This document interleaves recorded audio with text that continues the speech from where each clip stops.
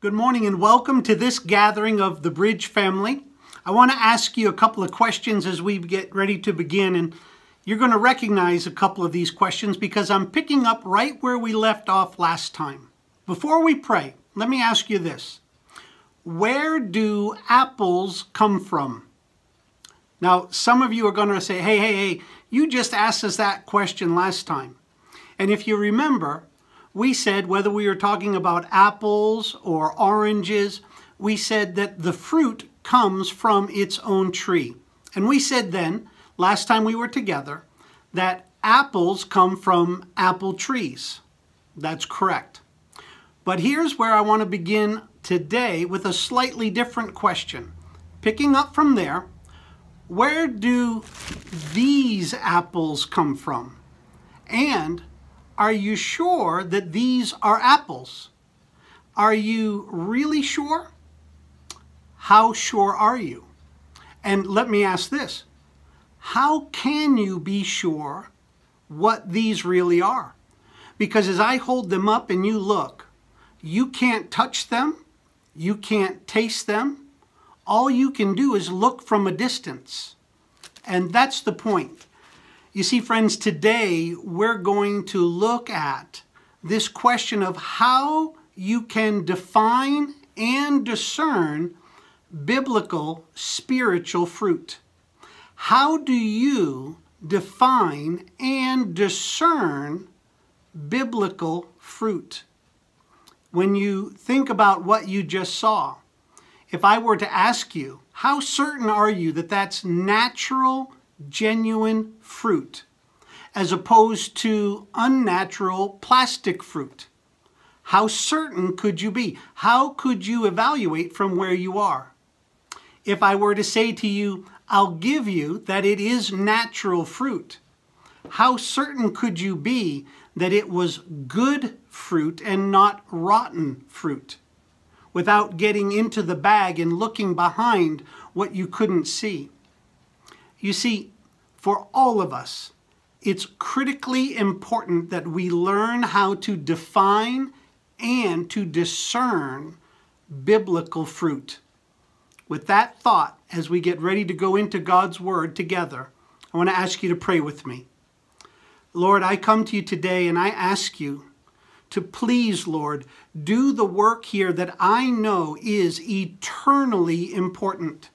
And that work which is amongst the most important that any Christian, any churchgoer, any true disciple could ever learn is going to be shared here today.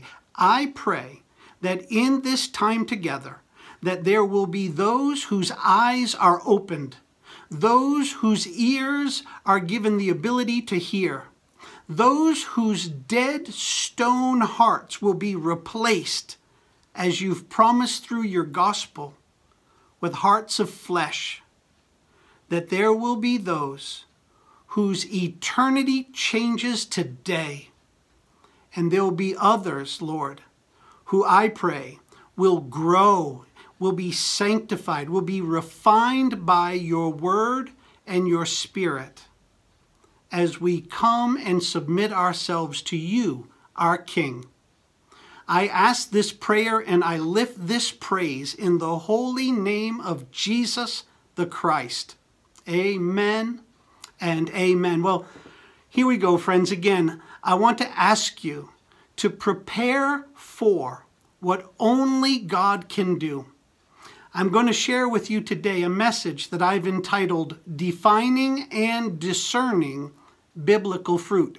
Defining and discerning biblical fruit. Let me remind you, we're in a sermon series entitled Gospel Gardening, where we said this year that we would grab a hold of the truth that without a prophetic vision, the people will perish, and that God has made it clear that we need to know His truth and love if we are to be His people. And we've been focusing on Christ, Christianity, and the church, looking at first the roots of the gospel, transitioning now to the fruits of the gospel, And we'll end later this year with the boots of the gospel, where collectively we've seen that from cover to cover, from beginning through the middle to the end of the Bible, everything is about the truth and love that is the roots of Christ's Christianity and his church. It's about the fruit that comes from him, the vine, that only when we abide in him and obey him will we ever be able to see and be the fruit of Almighty God.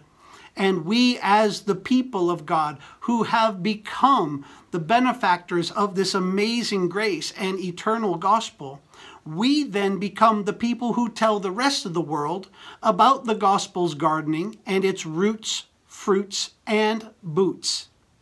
Well, today we're going to go now into our third message, focusing on the fruits.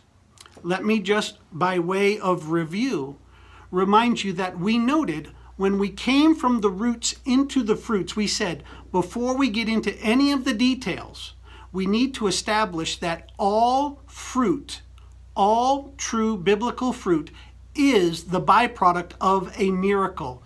The miracle that only the Messiah can give, Jesus the Christ, and that miracle, when valid, will always lead to the mission that tells the story of the Messiah and the need for every man, woman, and child for the miracle of saving grace.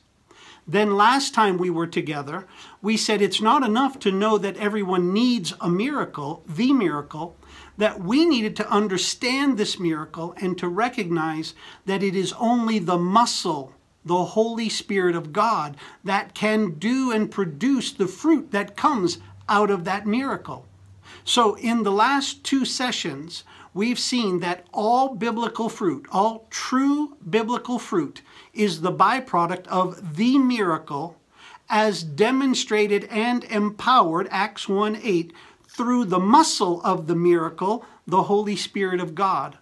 And now today, we focus yet again on another foundational aspect, and that is this, that you, friends, need to recognize that if it is true biblical fruit, if it is a true salvific experience, if what you are looking at and dealing with and processing is genuine, Holy Spirit empowered, genuine, salvation-oriented, Christ-centered emotion, if that's what you're feeling and it's genuinely of the faith, then you will be experiencing a miraculous metamorphosis.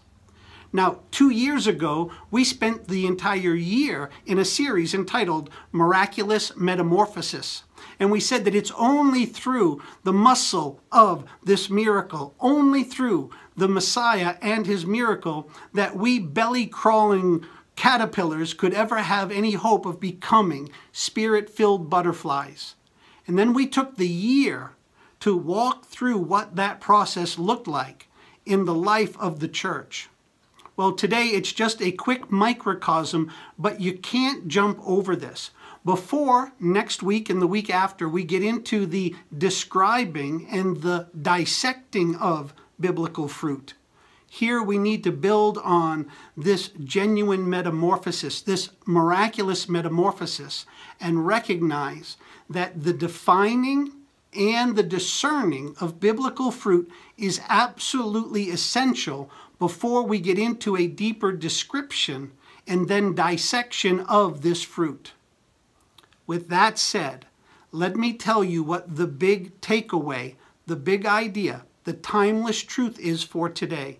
And my prayer is that you'll embrace this and then pursue it, because what I'm about to share with you is arguably amongst the most important things you will ever hear and learn, I pray. The big idea for today is that fruit defining, biblical fruit defining and discerning, is the first and arguably most important lesson any disciple of Christ should learn. Let me say that again. Biblical fruit defining and discerning is the first and arguably most important lesson any and all disciples of Jesus Christ need to learn. Why do we say that? Because if you don't understand what is truth in love, empowered by God's Spirit, you can and will be led astray. And that's what we're going to focus on here today. We're going to, I pray, help you to understand and be able to define and to discern true biblical fruit. Why is this so important? Let me share with you our text for today. It's Matthew chapter 12, verse 33, Jesus speaking. Now, just to give you context, just prior to this, he had just laid out the unforgivable sin. And right after this, he's about to call the Pharisees and the false teachers a bunch of vipers. So understand this. This is right in between two of the greatest warnings that our Lord ever laid out. And this is what he says in Matthew 12:33. Either make the tree good and its fruit good, or make the tree corrupt and its fruit corrupt. For the tree is known by its fruit. Did you hear Jesus? Either make the tree good and its fruit good, or make the tree corrupt and its fruit corrupt, because for the tree is known by its fruit. Everything in terms of the eternal condition is based on the reality of one's fruit, whether that's you personally or those that you are engaged with or being impacted by. And this is why I say to you, the big idea is that you must understand. You must be able to define and discern true biblical fruit. It's your first and most important lesson to learn as a disciple.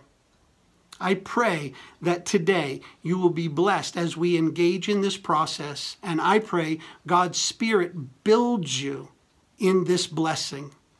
Now, I'm going to do some things here that are, again, a little bit heavy, but I pray it will lift you and enlighten your spirit. We're going to drink from another fire hose today. You see, last time when we were together, and I shared with you the teaching on the Holy Spirit, the muscle in the miracle, I said to you that I would use two contemporary theologians, amongst the best, Wayne Grudem and R.C. Sproul. And we looked at an extensive and biblical portrait of God's Holy Spirit to understand the muscle in the miracle. Well, today, as we get a biblical understanding of the metamorphosis that will define and help you to discern true biblical fruit, we're going to lean on yet another expert.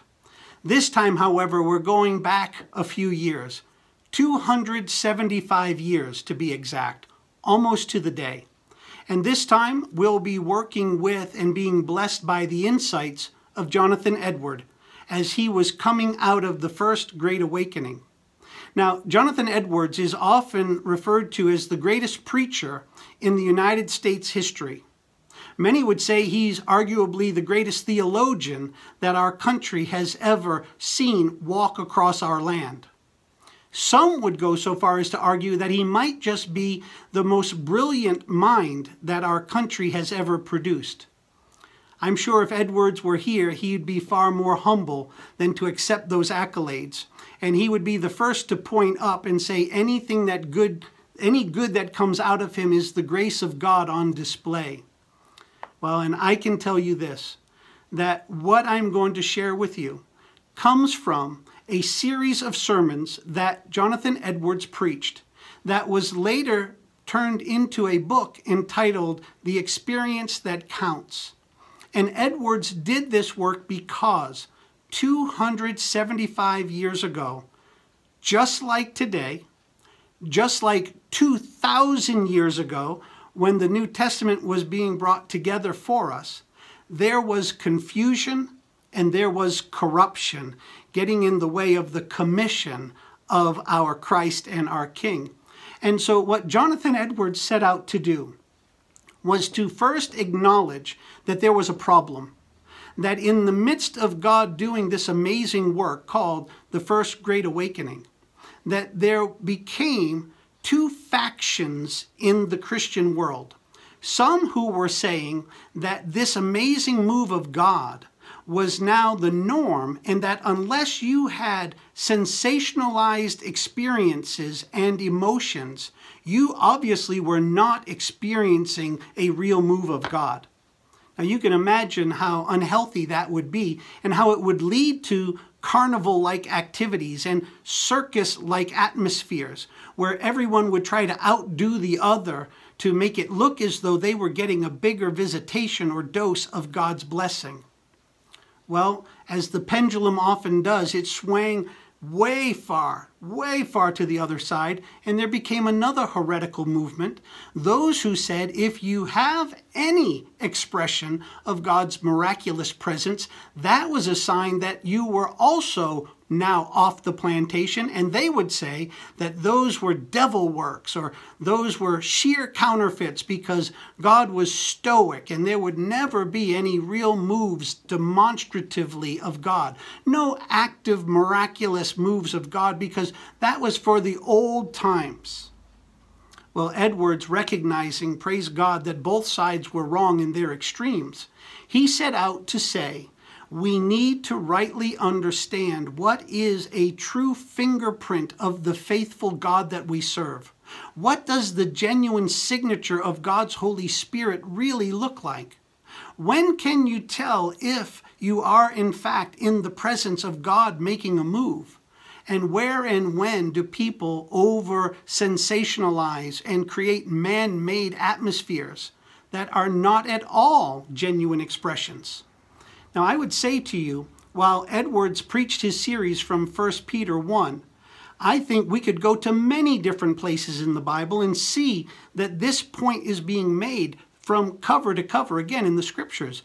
Knowing the real God, knowing what is truly miraculous, knowing what comes from the muscle in the miracle, and understanding what represents a genuine miraculous metamorphosis is of eternal importance. It always was, and it always will be.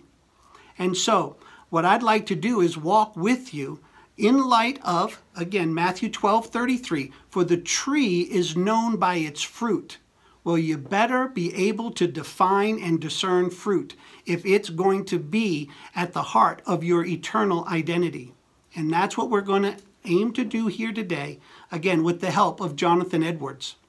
Let me tell you, we are going to do two things, two parts. We're going to understand the defining and the inspecting of biblical fruit, and then we're going to look at the actual inspection itself. With that said, let me now take you into Edwards' insights.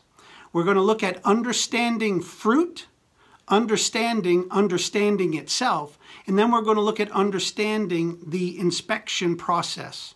So, understanding biblical fruit. Here, I'm going to give you my own functional working definition, and I pray that this will bless you. Think about it this way. Biblical fruit is always going to be the evidence, presence, and or byproduct of a source seed and its particular root system, as well as its growing season. Let me say that again, give it to you slowly. Fruit is the presence, it is the evidence, and or the byproduct of a particular source seed and its particular root system, as well as its growing season.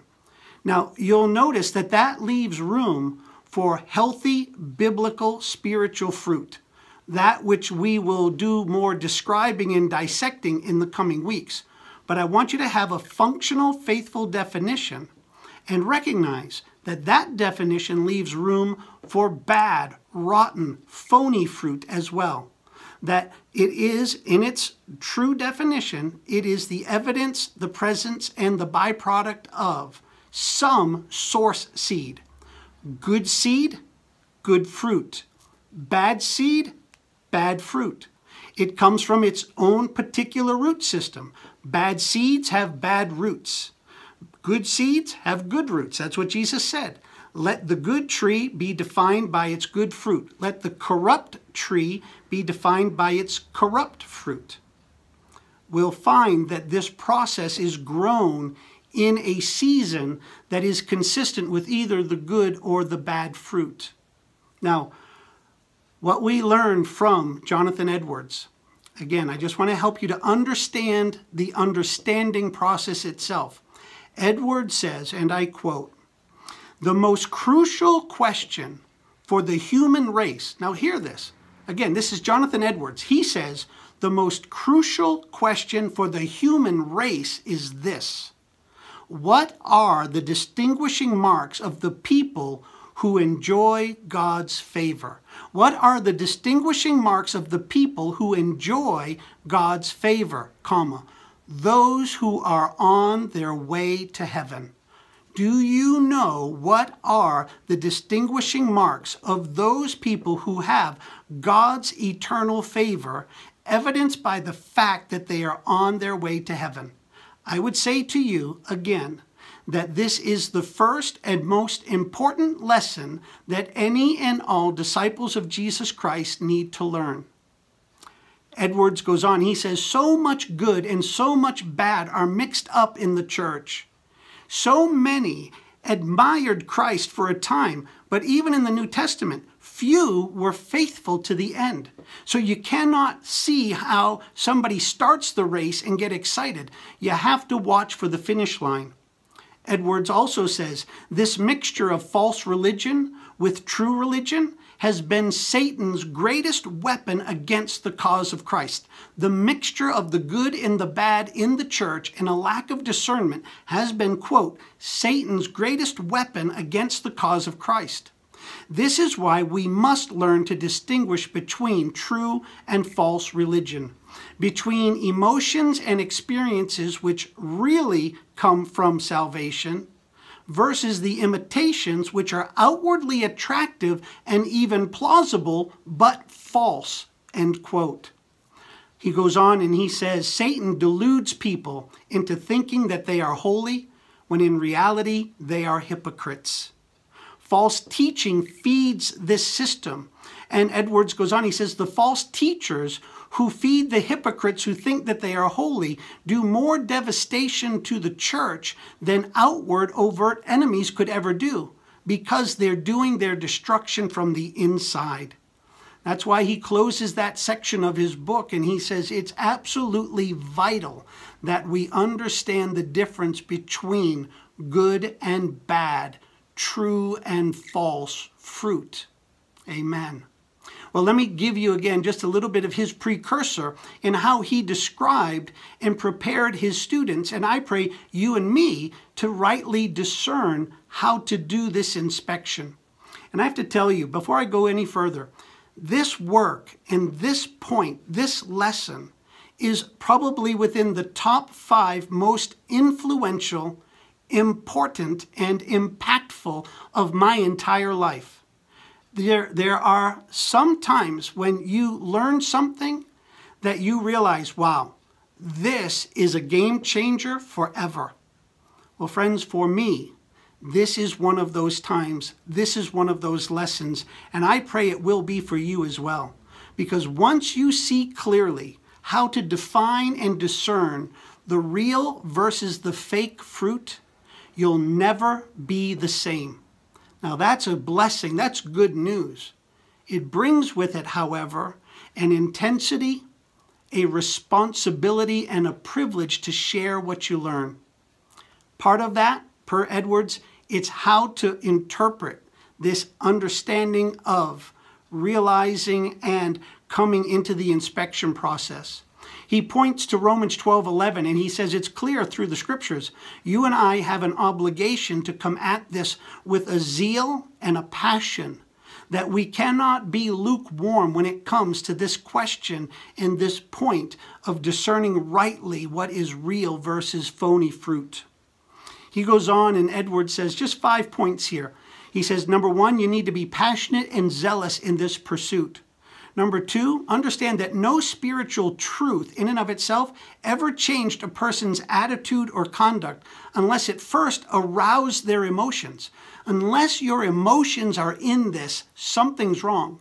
You may change your behavior, but you'll never change your belief until your heart and your passions, your emotions are gripped and are a part of this process. Third, he says Scripture everywhere places true religion mainly in our emotions. Understand that our emotions must be involved. Edwards says that it's in our fears, our hopes, our love, our hatred, our desire, our joys, our sorrows, our gratitude, our compassion, even our zeal. And he quotes here one of my favorite verses, Titus 2:14. Christ gave himself for us that he might redeem us from every lawless deed and purify for himself a special people zealous for good works. Now, my life verse follows that. The next verse is that you are to declare these things, exhort and rebuke with all authority. Let no one disregard you. That's how important this is. The fourth point here, Edwards says, the right way is neither to reject all emotions nor to approve all emotions, but rather we are to discern the right from the wrong. He says, quote, we must separate between the wheat and the weeds. Amen, end quote. Lastly, before we get into the actual inspection process, Edwards told his students, God has given us emotions for the same purpose as all other powers he's given us. We have emotion to serve man's chief end, to grow in our relationship with God. Every emotion you have has an ultimate purpose to help you to grow in your relationship with God, that you may be able to become a greater glorifier for our King. Edwards goes on, he says, sadly, while this is why we've received our emotions, quote, yet how common is it for human emotions to be taken up with everything except spiritual realities? In matters of people's worldly interests. Now remember, this is 275 years ago. Jonathan Edwards says, quote, in matters of people's worldly interests, their outward delights, their reputation, and their natural relations. In these things, their desires are eager, their love is warm, and their zeal is ardent or great. Yet, how insensitive and unmoved most people are about spiritual things. Here, their love is cold, their desires are sluggish, and their gratitude is small, end quote.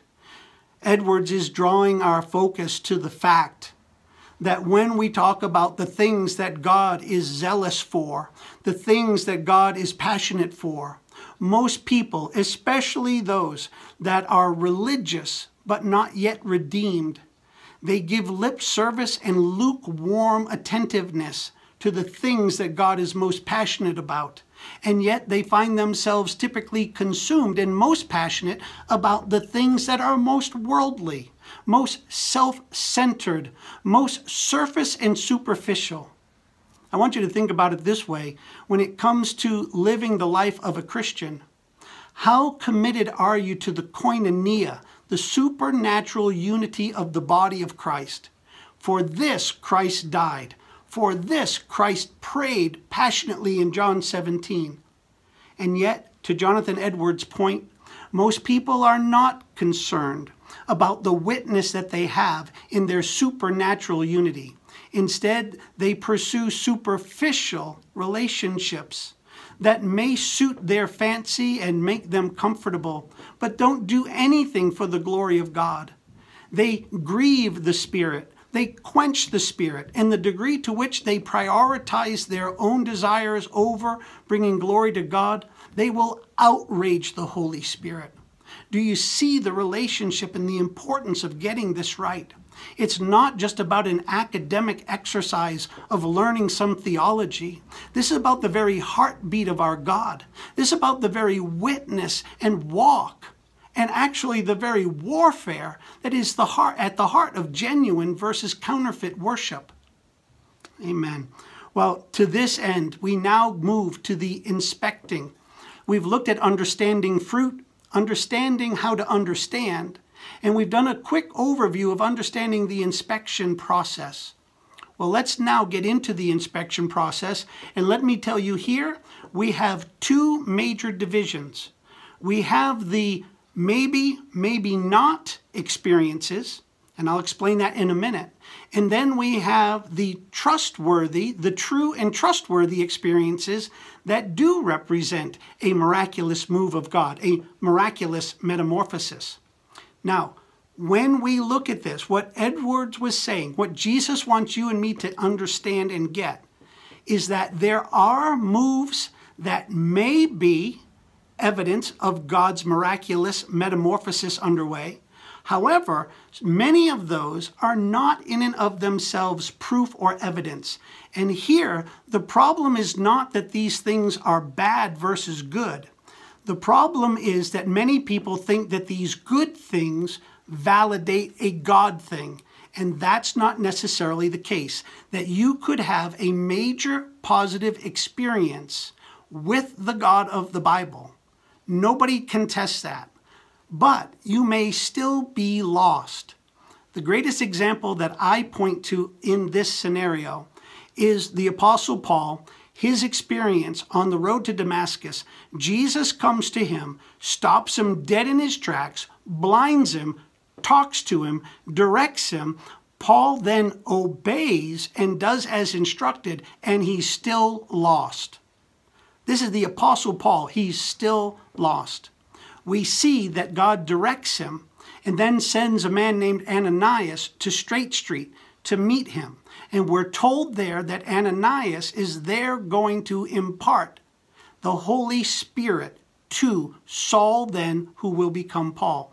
The point being, if Paul pointed to all that he experienced on the Damascus road and never went through with what God did at the Straight Street encounter, he would have died lost, having had arguably the greatest encounter with the risen Christ, expressing, much like the rich young ruler, a sense of awareness and obedience, but not yet the miraculous metamorphosis that only comes through the miracle done by the muscle, the Holy Spirit, who is going to be coming to Straight Street, and which proves itself through the metamorphosis, again, with the Apostle Paul, that happened at Straight Street. Jonathan Edwards says, we must be clear of those good things that may or may not be God things. And we must say to the people, please do not misunderstand. While this is obviously and at least apparently good, it is no guarantee that it is the saving, miraculous metamorphosis of God. Let me walk through 12 of these examples. Again, I know it's like drinking from a fire hose. I encourage you to come back to the notes. I'm going to give you my preaching notes as well as my cliff notes of the entire work of Edwards. So just listen and take this in. Let it wash over you, and I pray, inform, inspect, and even inspire your worship and your walk, I pray. Okay. When we see that somebody's emotions, their experiences, the fruit, comes with strong and lively emotions, I mean, they are absolutely convinced and they are excited and exuberant, Edward says, you cannot bank on that experience or those emotions. They could be, but they may not be evidence of God at work. Now just think about what that says. That means no matter how emotional, how enthusiastic, it does not in and of itself prove anything. It may be good, but it's no guarantee of God's gospel miracle creating the metamorphosis. Number two, he says when emotions create a great effect on the body. Oh, they began to weep and cry and all kinds of physical bodily effects. They're singing, they're falling and just getting on their face before God. That's good. I hope it's great. but it's no guarantee. You cannot see these things and attribute it to the miraculous work of God. Again, it could be good, but it's no guarantee that it's God. Can you see where we're going here? This is going to get a little difficult because people must understand the truth in love. So many are led astray because they've not been taught these truths. Number 3, if in fact the experience, the fruit, seems to generate a real warmth in somebody's heart, spirit, attitude, personality, and now they want to talk about Jesus all the time, that's good, but it's not necessarily great. It may sound like the message got through, but in and of itself, it's no guarantee that the miraculous metamorphosis from the muscle himself has taken place. If we do not produce this emotion, if we can say, listen, I didn't do this. This was thrust upon me. I didn't generate these emotions or these fruit experiences. I know I didn't do it. It was done to me. Again, people will quickly give God the credit, and we must acknowledge God's word tells us that not every experience with a spirit comes from his spirit or anything positive, but sometimes we must test the spirits because we know that the devil himself and his minions can come down disguised as an angel of light. So you can't just accept this and call it biblical fruit. Number 5, if these experiences come with a biblical verse attached. Oh no, I know this is true, Pastor Jeff, because it's when I heard that verse, when the pastor said those words, when that Bible verse was laid out or passage was read. All you need to do is look at Satan tempting Jesus 3 times quoting Scripture. Listen, if the devil can quote Scripture to try to tempt Jesus, he can do the same thing with you. It's no guarantee just because there was a verse or a passage there from the Bible. Have you seen yet what's missing? All these experiences, while good, are not gospel-centered. These are not declaring and responding to the gospel of Jesus the Christ. Number 6, if it seems as though there's genuine love in these new emotions, if it seems like a genuine warm-heartedness, he says, Edwards here, quote, unfortunately, love can be imitated, end quote. Just because somebody seems now to suddenly be loving, again, it's a good thing, but it's no guarantee of God's miraculous work. Again, Edwards, unfortunately, love can be imitated. He goes on to say that if you'll read Matthew 24, 12 and 13, you'll see that there is love that doesn't endure, which proves itself never to have been genuine biblical love, which means that it wasn't genuine biblical fruit. Edwards says, many Jews who praised Jesus so highly and followed him day and night without food, without drink or sleep, those same Jews later grew cold and did not endure. And the point being that the great start and the surface emotional responses are no guarantees of a miraculous work or outcome. Number 7, when experiences feel and draw new emotions to the surface, it doesn't mean anything. And here Edwards gave us a great illustration. He said, picture someone whom Satan comes to and deceives into thinking that God has forgiven their sins. So Satan deceives somebody into thinking that God has forgiven their sins. Let us suppose Satan deceives that person through a vision of a man with a beautiful smiling face and open arms. The sender believes this is a vision of Christ. Or perhaps Satan deludes him with a voice saying, son, your sins are forgiven, which the sinner thinks is the voice of God. So the sinner believes he is saved even though he has no spiritual understanding of the gospel. What a variety of emotions would come into this sinner's mind. He would be full of love for his imaginary Savior, whom he thinks has saved him from hell. He would be full of gratitude for his imaginary salvation. He would feel an overwhelming joy.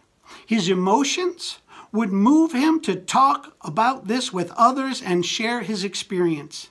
It would be easy for him to be humble before his imaginary God. He would deny himself and zealously promote his imaginary religion while the warmth of his emotions lasted, end quote. The point being, if deceived by Satan into thinking that they were saved, which is easily done, then yes, you might see emotions and even zeal and passion and sacrifice.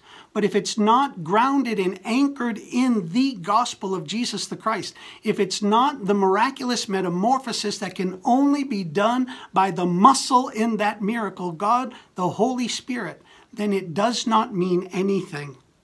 Number 8, if this experience, if this fruit brings a sense of comfort and joy, he says again, Edwards, a fear of hell and a conviction of sin are two totally different things.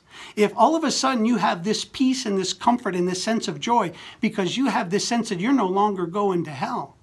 Listen, a fear of not going to hell does not equate to biblical conviction and repentance. That's the point. Satan can produce, says Edwards, a false conviction of sin, a false fear of hell, a false humility before God. Why would he not then produce a false joy in the gospel? We know that he does this. Scripture alone, God's word alone, is our infallible guide to true and trustworthy religious belief and practice. You've heard it from me and in our Bridge family. God's word, God's will, and God's way. That's the only reliable, eternal blueprint. And if anyone or anything offers you any feeling, emotion, promise, or guarantee that is not grounded in the gospel, expressed in God's word, through God's will and God's way, then it cannot be trusted. Number 9, if your emotions cause you to spend much time now doing God's work, if the fruit is the sweat equity, there's no amount of work that can substitute for the miraculous gift of God's Holy Spirit in and through the gospel. So just because somebody now gets busy, and just think about how many times, maybe you yourself, I know I was there, how many times you've seen people suddenly, oh, I'm going to church 3 times a week. Oh, I'm doing all this work for God. It doesn't mean anything eternally. If they produce an assurance of salvation, listen, the people who were cheering on God at the Red Sea were later grumbling and complaining and wanting to go back to Egypt. The people on Palm Sunday who were cheering, Hosanna, Hosanna, when Jesus was coming in waving their palm branches, were literally just a few days later yelling, crucify him, crucify him. We must see what is connected to the gospel and the gospel alone. You see, friends, a faith lacking spiritual light is not the faith of children of light, but instead it is the delusion of the children of darkness. That's what Edwards says. Those who insist on living by faith without spiritual experiences and obedience have absurd, absolutely idiotic ideas of faith. What they really mean by faith is simply that they believe that they are saved and going to heaven. That is why they think it is sinful to doubt their salvation, no matter how dead and worldly they are. End quote. Jonathan Edwards, 275 years ago. It's as though he were walking the streets with us today. Last one here, and then I'm going to give you a little rapid fire on the evidences and the true and trustworthy fruit aspects that you could and should be looking for.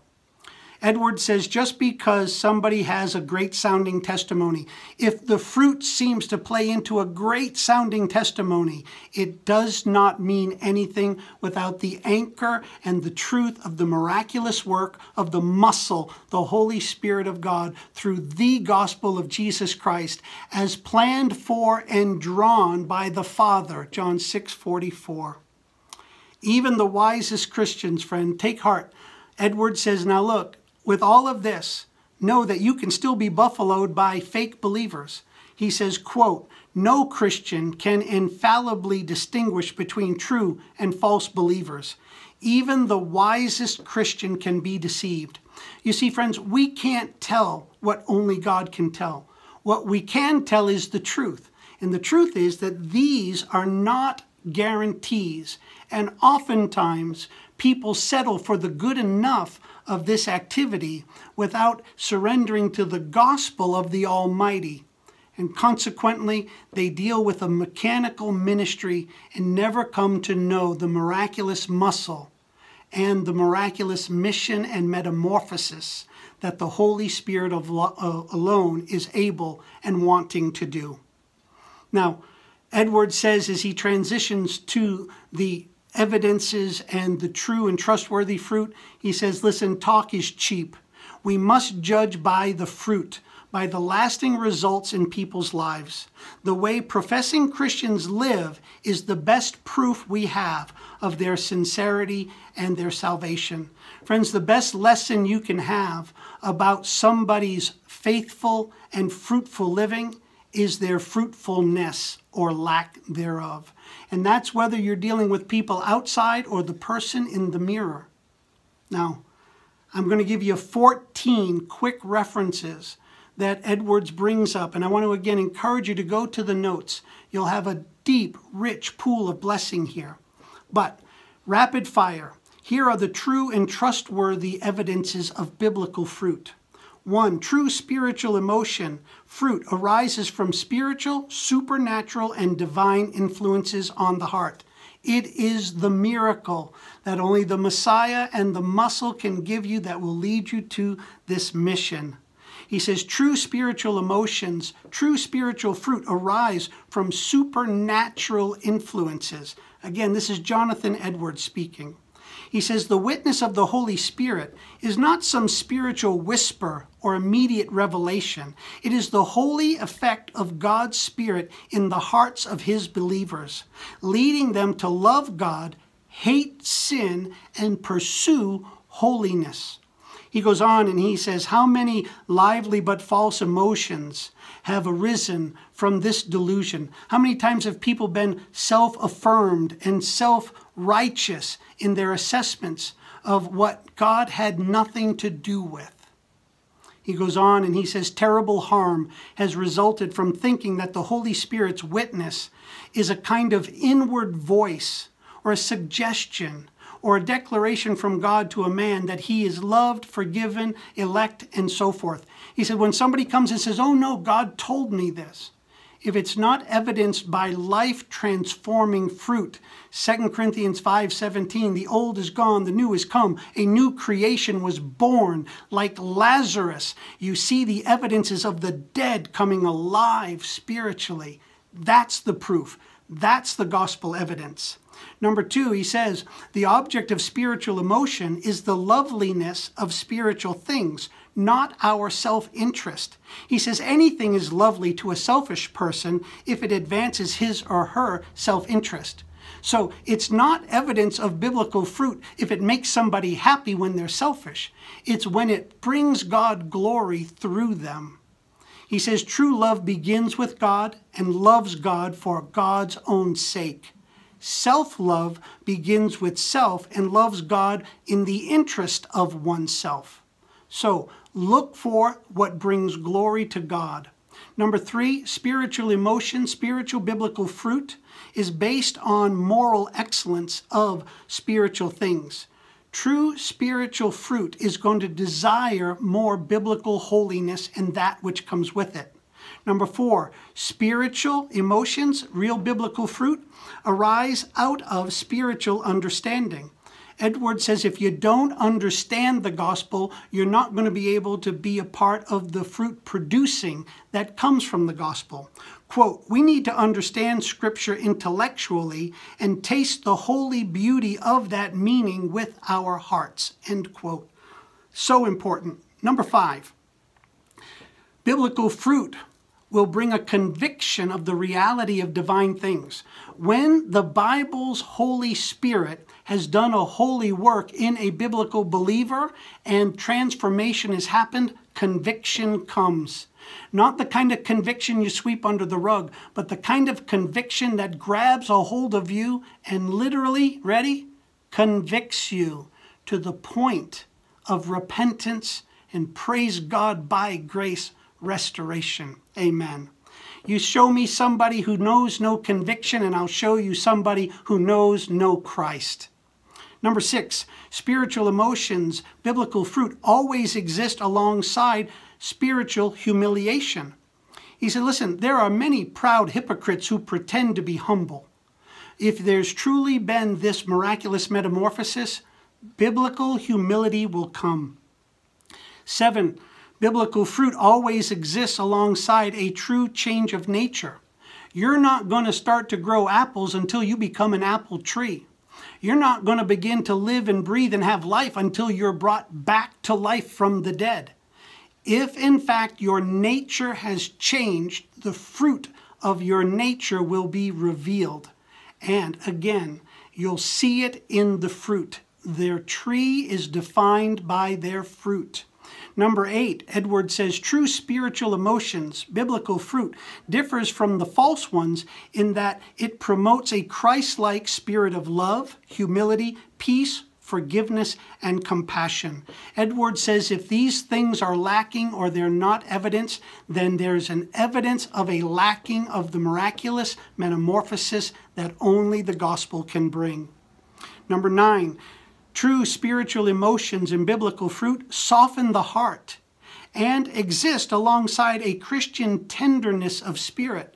Friends, I will tell you that for me, this is perhaps one of the greatest demonstrations that affirmed in my heart that I have been changed. I am not who I used to be. I have a long, long way to go. But let me tell you, I have come to know my brother Rob. I love him. We share this. God tenderized us in a way that could never be done any other way or by any other source. A demonstration of the miracle, the muscle, and the metamorphosis can be seen in many of us by how he has tenderized our heart. Such people do not accept Christ. Those who reject this, they do not accept Christ as their Savior from sin. See, there are those who still want to hold on to their sin. They think Christ didn't save them from their sin, but he saved them for their sin. Those who still have that hardened heart are lacking the evidence of true biblical fruit. Number 10, true biblical fruit, unlike false, has a beautiful symmetry. It cares about the soul and the body, the near and the far. It is a biblical Christ-like symmetry, a harmonizing of the loving up, the loving in, and the loving out. The being the church locally, regionally, and globally, of caring for the eternal soul and the here and now body.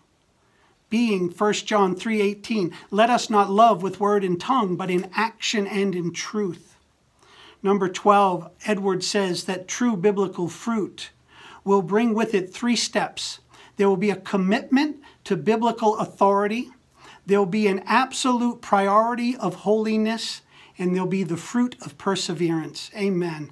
So simple, so biblical, and yet so lost on so many.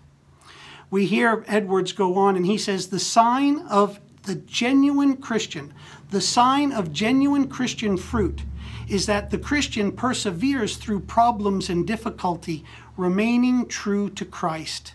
Remember, it's Revelation 2:10 that says, be faithful unto death, and I will give you the crown of life.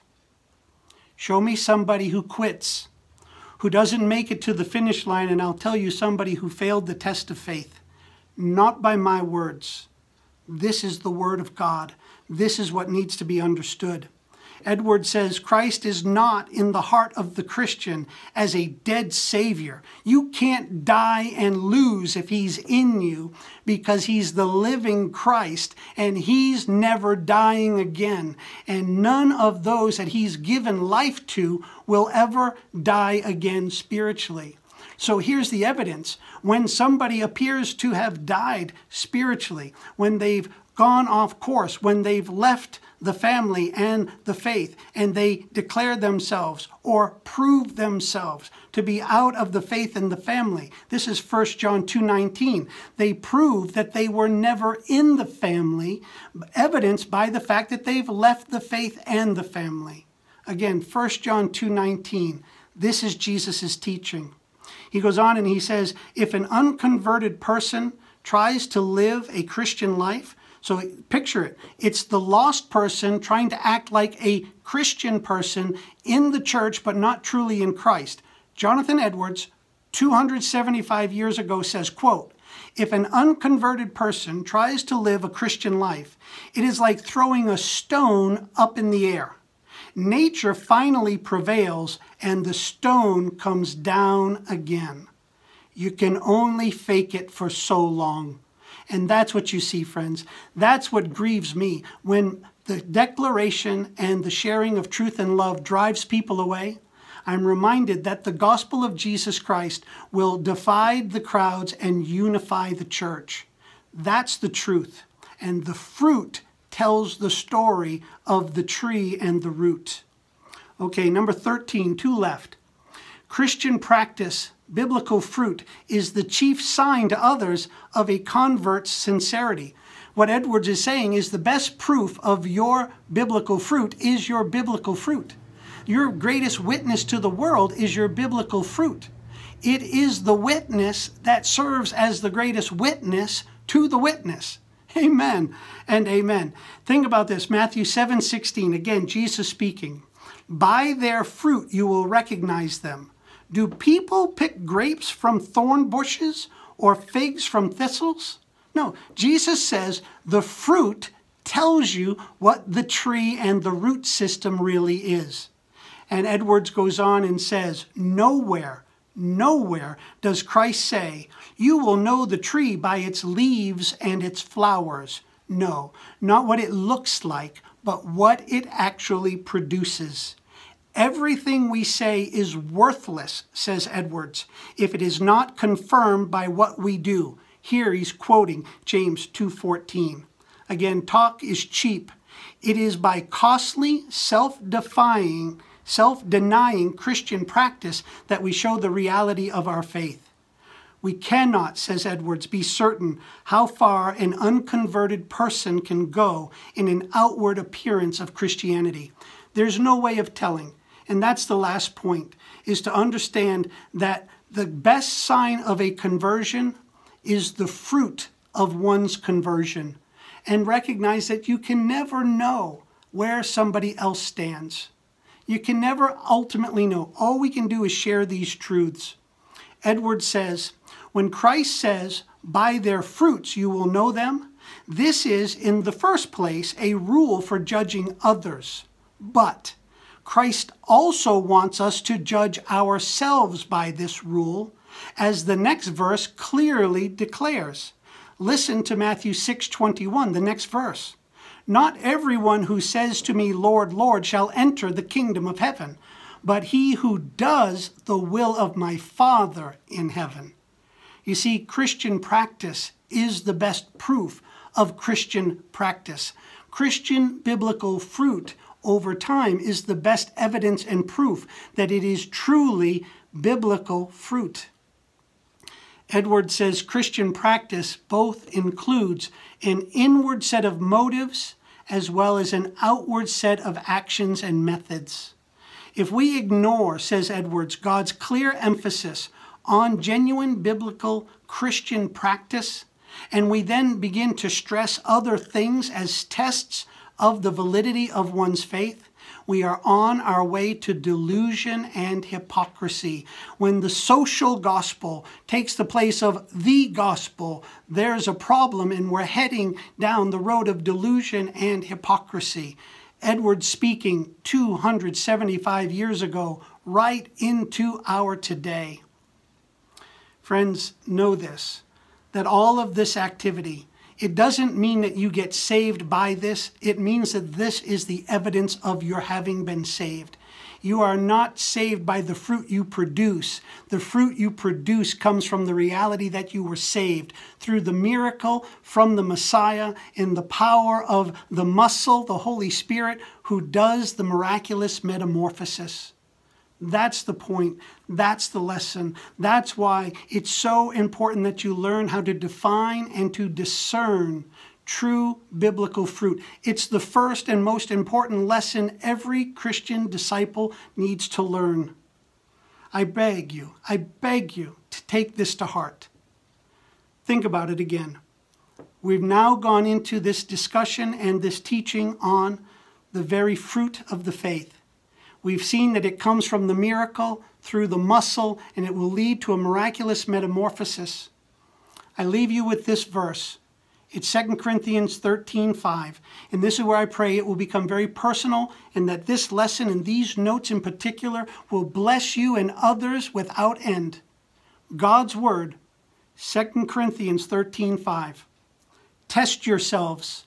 Test yourselves to see if you are in the faith. Examine yourselves. Or do you not recognize this about yourselves? That Jesus Christ is in you. That Jesus Christ is in you. Unless, indeed, you fail the test. Test yourself. Examine yourself. Know that Christ is in you if he is. With these biblical certainties, know that he is. And don't be afraid to test and examine. Because even if you fail the test and learn that he isn't, that's his grace. And it is perhaps the loudest call you will ever hear of him drawing you to the amazing grace of his beautiful gospel. Oh Lord, I pray that each one within the sound of my voice will embrace this call to recognize the tree by its fruit, to test oneself. Each one within the sound of my voice to celebrate again with great certainty and biblical accuracy their salvation, or by your grace to be brought again to the gospel, that they may surrender to victory and receive, I pray, your miraculous work through your miraculous muscle, you, Holy Spirit, that the miraculous metamorphosis may happen and that they may not only enjoy and taste, but become biblical fruit to the glory of our God. Amen and amen.